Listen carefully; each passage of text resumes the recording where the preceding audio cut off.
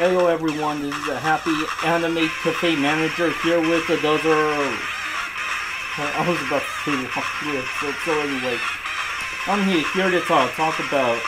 to do short commentaries on my PlayStation 2 collection to date of 2012.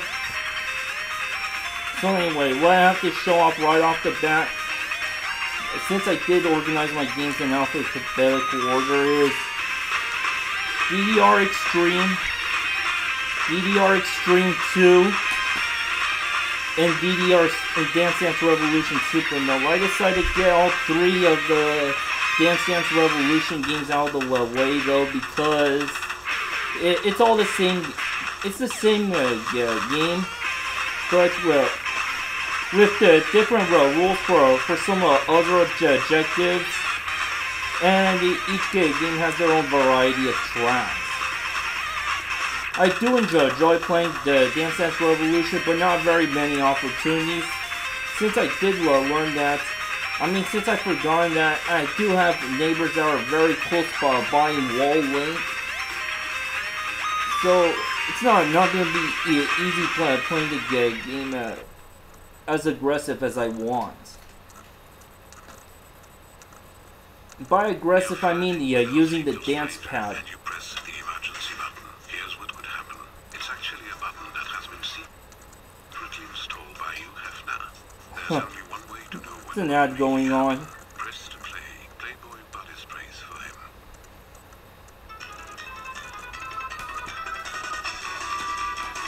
So anyway, next up on my list is Final Fantasy 12. 12 is by far one of my most favorite stories in the Final Fantasy universe. Never been able to beat it though. It's been quite a long time since I last played it, but I do like the storyline, the gameplay for RPG standards. Quite fun, and something I could really get into. But maybe someday I'll do a walkthrough for the game. Next up is Grand Theft Auto San Andreas. It's one of my favorite games to play when it came out. It's fun shooting stuff, shooting people in the game anyway.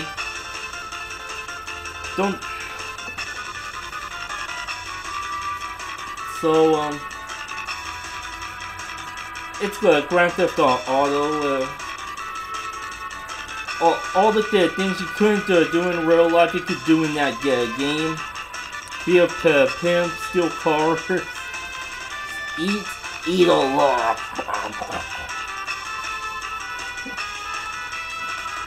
Also learn new fighting styles. All the GTA San Andreas has a ton of things I would like to have in a video game. So San Andreas happens to be one of my favorite GTA games in the series. I like Vice City also in 3.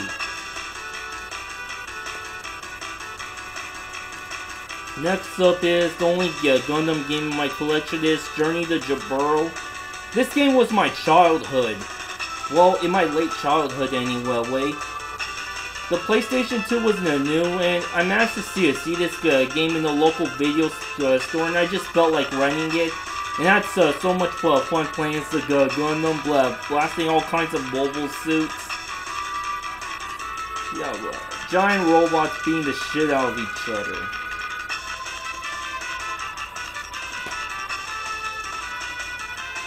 Next up I have here is a movie that is a game that's been movie licensed. It's called Harry Potter Quidditch World Cup. Well, in this game, all you do is play Quidditch. But for a simple concept, this game is actually pretty good. I had Had hours of fun playing through the game, through the tutorials, and then through the main game.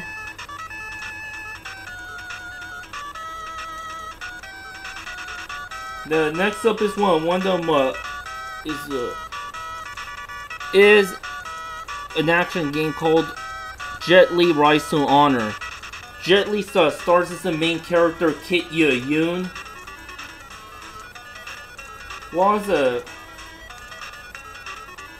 It has a kind of an interesting storyline that would make for a movie idea that could have been made into a movie, but instead they just decided to make it into a game. And it's one of the hardest action games I've played. All because to fight you use the right analog stick. But it does have a variety of action sequences you could do, such as sneaking around enemies, full-out fighting, and gunfights. All you could ask for in an action movie.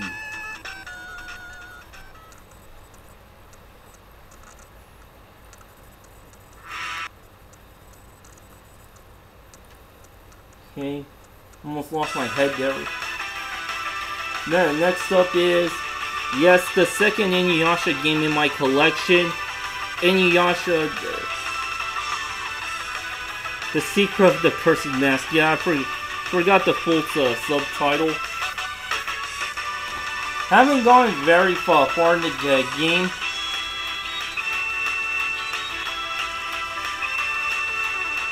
So what I think of it so far, the gameplay is a little for our RPG standards, it's a little it's slightly slow paced, and I just think the story drags on a little more than it should. But it's just the beginning of the game for me. And the character and the game's own fictional character that I played with is the boy, so I'm not sure how the female turns out, but I'll get to it eventually. All I could say is, I am a fan of the Inuyasha series. So for a fan fiction, I'm in the game. I'm expecting that it would be a nice expansion in this series.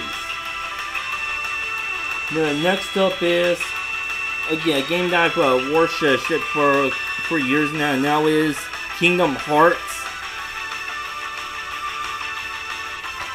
Kingdom Hearts is one of the coolest action RPG games I've played. Well, on the PlayStation 2 anyway.